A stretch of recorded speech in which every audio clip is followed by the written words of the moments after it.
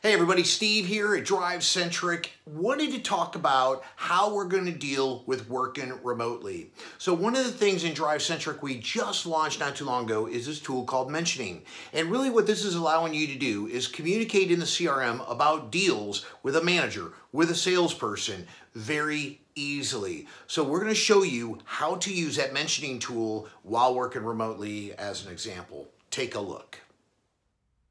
So this is the customer that is looking for a proposal. So from my customer deal card or from the conversation screen, or even if I'm on my mobile app, I want to make sure I'm in the notes section of the customer so I can alert my managers.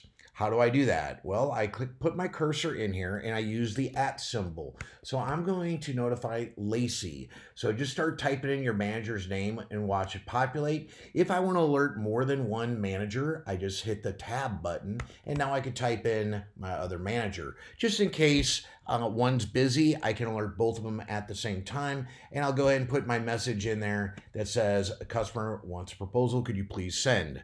So once I hit save, your managers will both be alerted.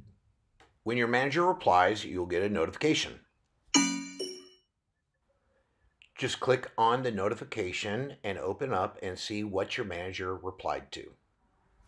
As you're communicating with your managers and sales, as well as your customer, all your activity is going to be stored in one place.